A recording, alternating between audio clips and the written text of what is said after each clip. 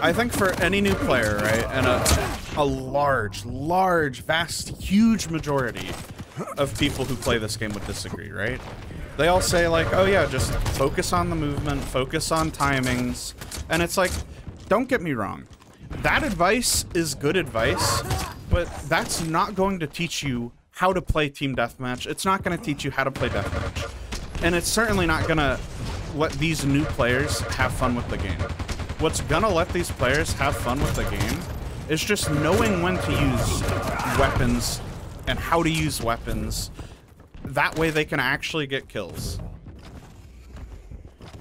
And that way they can actually contribute to the team without needing to have some esoteric game knowledge that only the select few people that have played Quake for as long as they have know, right? Like, not everyone is going to know item timings off the bat, right? That's how you learn, as you play the game and get used to that.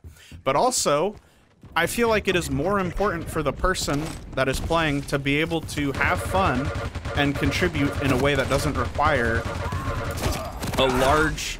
a huge sum of games to figure out and understand how weapons work, right? Like, rocket launcher is pretty straightforward. It's when you start getting into weapons like Tri-Bolt and weapons like... Oh god, I'm done. See, like there I had the wrong weapon out. But it's when you get into weapons like Tri-Bolt, and especially in TDM and DM, that's where it really happens the most, is you'll get a spawn right by Tri-Bolt, and you'll pick up that weapon, and you'll go like, hey, where do I, or how do I use this? I want to get a kill with this. And they'll try to get a kill, and it just won't fucking work.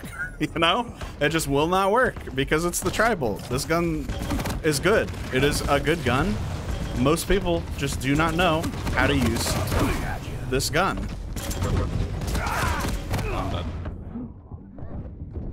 And especially as a new player, right? Like, I'm talking, from that point of view, I'm talking about people who already know how to play the game, right?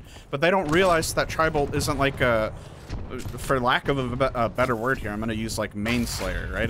Tri-Bolt is not a main slaying weapon. It is very much rooted in chip damage and being able to do damage safely from afar, right? Like spamming doorways like this if someone's holding a rail, or if someone's around a corner holding rockets, you use Tri-Bolt.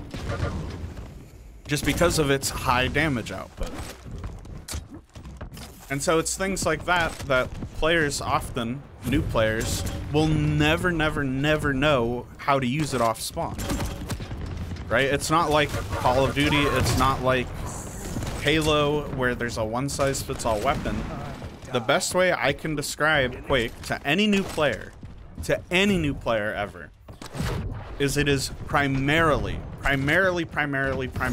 Call of Duty, except instead of having a one-size-fits-all weapon, it is a game where you have it split up into 6, 7, 8 different weapons, right, depending on the title. And so that's a big difference, right? It's learning to use those weapons effectively that will make you better at the game. Not so much worrying about red armor, mega armor, not so much about strafe jumping. Those are all things that come after learning the bare basic fundamentals of Quake, right?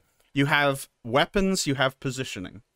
That at its core is what Quake is. And until you're good at that, you're not going to be able to focus on movement. You're not going to be able to focus on timing. You're not going to be able to focus on improving, getting better, etc. I think that is where a lot of new players get caught up, right? And a lot of advice that is given a lot of the times is specific to duel, right? Because for the longest time, Quake has been a duel game. Since, what, Quake 3? Most people that play this game...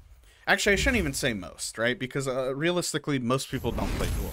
But a lot of the advice that is given is passed down from pro players who pretty much exclusively play duel. And the problem with Quake Champions is that the most populated game mode in this game is Team Deathmatch, not duel. So a lot of the advice that is being given and thrown around is specific to duel, not Team Deathmatch, and that's a problem. And I think that needs to be addressed, especially for new players, right? Like, Rafa was making movement guides for Gianni's Fraggy Friday and all that. And it's like, that's great. And that's really useful, but it's not useful to a new player. And don't get me wrong, it is important, just not at the stage of a new player. It's like, for Call of Duty, it's about being able to pick up and play. For Quake, it's also the same thing. It's just, you have to realize that instead of, again, kind of circling around, right? Instead of having that one-size-fits-all weapon, it's split up into 8 different fucking weapons. And that's not an easy thing to get used to.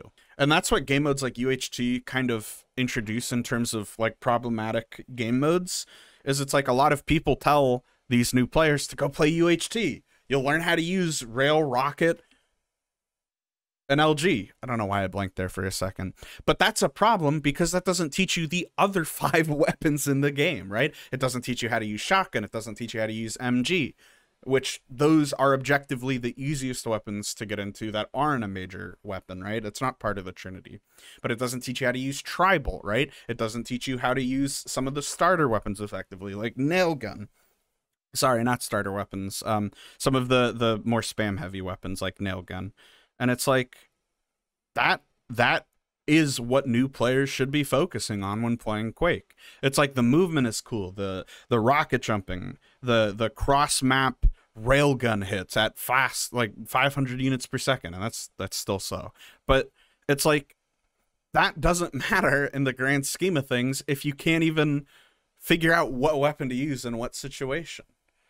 That's why whenever we talk about this, always my first advice is learn to position, right? Stay alive, and learn what weapon does what and when to use it in what situation before you focus on anything else. I think that is the key to getting better at Quake Champions, or any Quake.